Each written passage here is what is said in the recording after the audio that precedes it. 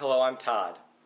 So for the past few weeks I've been playing with an excellent web services API called Twilio that allows one to make voice and SMS phone applications using common web services technology. Essentially, you essentially generate dynamic XML, and the Twilio service responds, makes HTTP requests to your XML to generate things like recordings of voice, gathering digits pressed on the phone.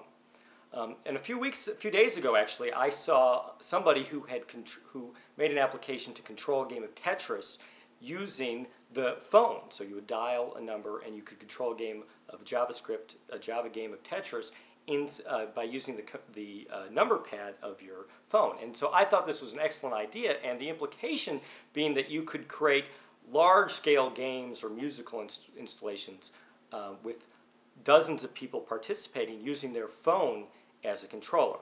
So as sort of a proof of concept, I made a tone matrix or a sequencer application that a group of people could control by dialing their phone. So it starts from a Sinatra, a Ruby web framework that then sends XMPP real-time messages to a Python Pygame sketch running on my computer that then also communicates with the real-time synthesis engine Supercollider, which enables a lot of real-time tweaking of the sound.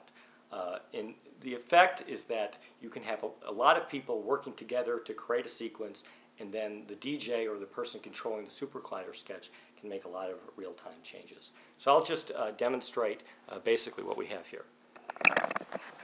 So this is the sequence going, and you can also control it through the mouse.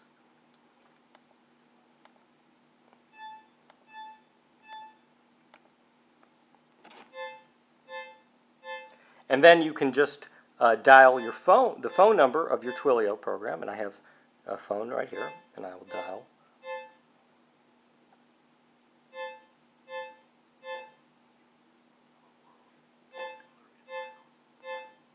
And then you have a little cursor. You see in the lower left there's a cursor that comes up from the XMPP messages, and that can be moved around using the touch tone of your phone.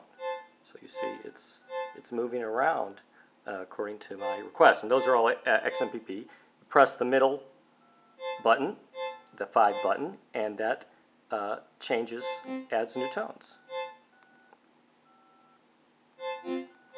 Now there's still some latency from the XMPP, which has to be generated, which starts the interpreter each time. So there's not a long-running process sending the XMPP messages from my web server. That's something I'm going to work on. But it works as a proof of concept, and I'm just excited about creating more real-time games using the Twilio platform. So thank you very much, and if you're interested, give me a ring.